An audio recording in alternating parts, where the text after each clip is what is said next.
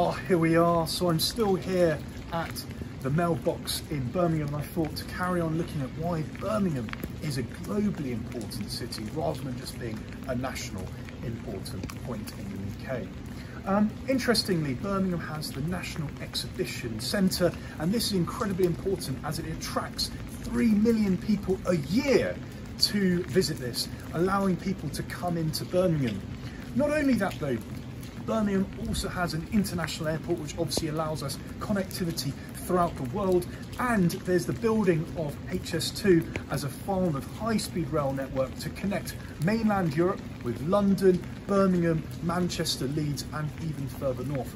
And this connectivity will allow us to have more trade, more visiting people from European cities, allowing that growth and connectivity, with Birmingham obviously being the most central city here in the UK. So Birmingham, incredibly important place, and I wanted to talk about why people will choose to move here. This idea of push and pull factors. Push factors are factors that push people away from an area. That could be war, that could be natural disasters, that could be the climate of the area. That is pushing you away. Whereas Birmingham has lots of pull factors. Has 3 major universities. You've got Birmingham University, you've got Aston University, and you've got Birmingham City University. Straight away, that will attract people to come to this city. It attracts people. You've got major shopping. You've got the Bull Ring, like we saw in my first video, a massive shopping complex that was built to try and combat decentralisation in Birmingham. Lots of businesses were moving outside of Birmingham due to it becoming incredibly derelict, run down, and they built the Bull Ring as a way to attract people back into the city centre, allowing people to come and visit amazing places like this, the mailbox, which is obviously a revamped area. We've got these warehouses here. We can see here, looks like Holiday Wharf, which would once have been a warehouse during the Industrial Revolution.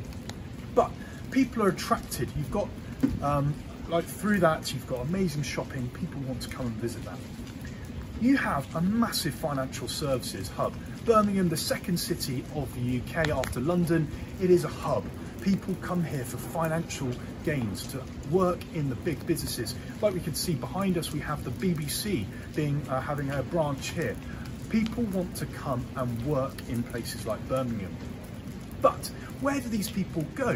Do the people that come here have the skills to come and work in places such as this? And this is something that we're going to look at when we go and visit some of our next sites as we go along. So places like Sparkbrook, places like Aston, which will they allow people, will people go there to live and still be able to work in these different areas? So we can see Birmingham growing as an international city, is the hub, central hub of the United Kingdom. Great connectivity with different parts of the UK. The M6 recently built, allowing even faster connectivity up north. The canal routes, which would once have been a great way to get around the Black Country, and the growth of railway systems. Once again, we can see here the growth of an amazing city and some great geography in action.